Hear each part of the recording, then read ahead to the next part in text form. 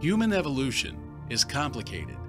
It is a complex issue with lots of subtleties that scientists all over the world have been struggling with for countless decades. Until now, it was believed that all questions related to the evolution of mankind had been answered. There have been many theories about the evolution of mankind. There have been numerous species of humankind, including Denisovan, Neanderthals, Australopithecus, Homo Erectus, Homo Habilis, Homo Sapiens, and so many more. Research on human DNA led to the belief that ancient Homo Sapiens had interbred with the now extinct Neanderthals and Denisovans. However, research done in recent times has given scientists a mysterious new puzzle piece in the history of human origin. Some people have been researched, and it was discovered that their DNA has traces of an unknown ancestor. Bits and pieces of genetic material from an unknown source were found in the DNA of some people living in the Pacific Islands. Researchers and scientists suggest that there might have been a third, still unknown species of hominid humans and extinct ancestors which had also interbred with ancient Homo sapiens.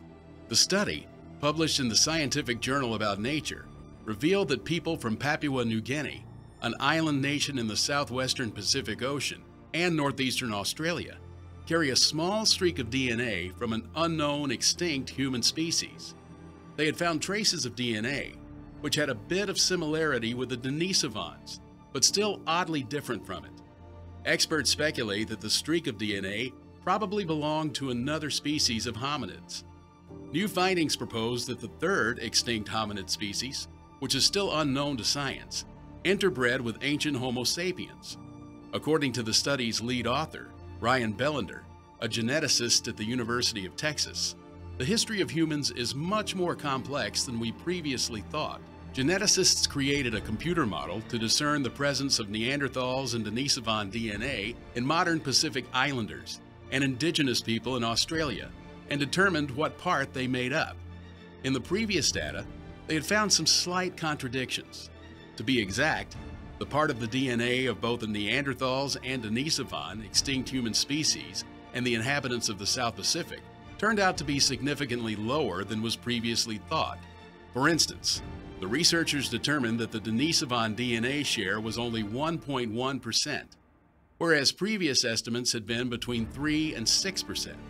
Some anthropologists suggest that what scientists and researchers tag DNA of the Denisovan man may, in fact, belong to a Denisovan for the simple reason that the analysis of the remains of the Denisovan man revealed that the Denisovan were very diverse genetically.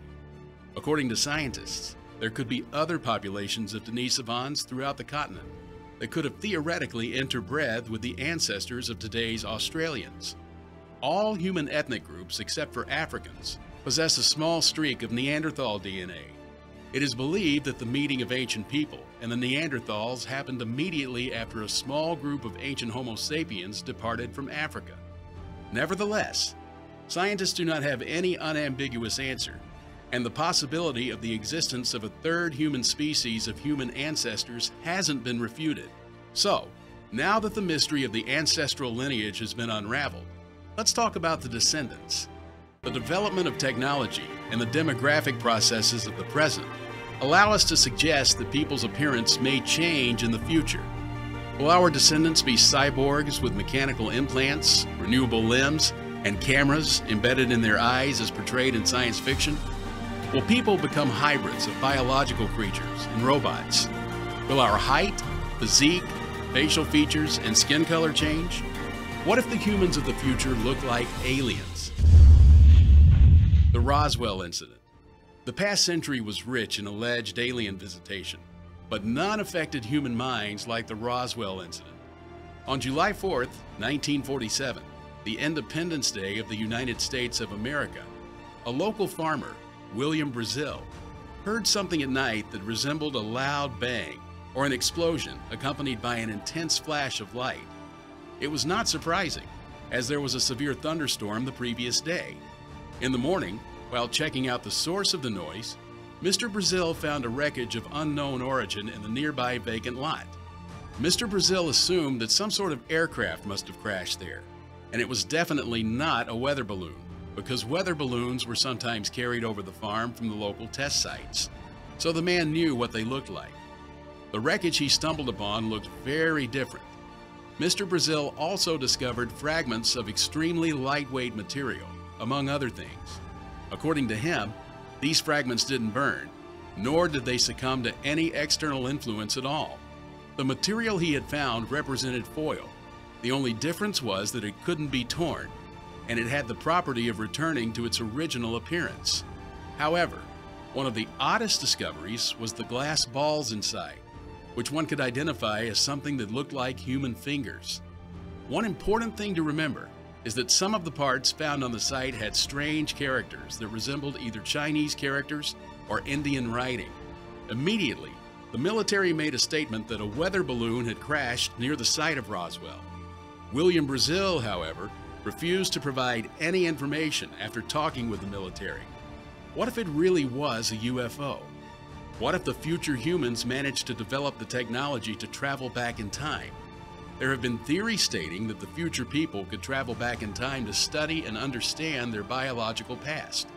If these theories and assumptions are true, will there be more alien visits? Israel and the United States have already established contact with aliens that belong to the Galactic Federation several years ago. Still, it is being kept a secret to not cause panic among Earthlings, said the former head of the Space Security Program, 87-year-old Professor Haim Hashad. According to him, the aliens in the United States entered into a cooperation agreement. The U.S. leadership intended to disclose information about the negotiations with the Galactic Federation, but the aliens did not allow this to happen and forbade them from doing so. In the professor's interpretation of their opinion, humans should develop independently, go out into space, and understand the universe and space flights. Over the past 100 years, tremendous changes in science and technology have taken place in the life of mankind. Judging by the forecast of human development for the next century, telepathy will become one of the most common forms of enhancing brain functionality. Perceiving thoughts and transmitting them over a distance will be as commonplace as storing thoughts on a computer network. The direct connection of the brain will give people immortality in the practical sense of the word. Genetic modification will lead to a significant extension of lifespan. By 2075, most people in developed countries will be using some form of computer brain enhancer. The people of the future will probably have dozens of technological implants and chips to make their lives easier. Other scientific, technical, and intellectual revolutions will also include changes in people's appearance. It is a must for humanity to evolve, to adapt to these new conditions. It is also possible that humans will be able to shrink in size to reduce the amount of energy that we consume and be able to fit on our overpopulated planet. Our heads could also become bigger to accommodate larger brains. When our civilization becomes advanced enough for interplanetary travel, our eyes will grow larger to have better vision in a dimmer environment far from the sun. The similarity between the man of the future and aliens, which we only know and see in the movies, is obvious. So the version that aliens are people of the future is quite likely.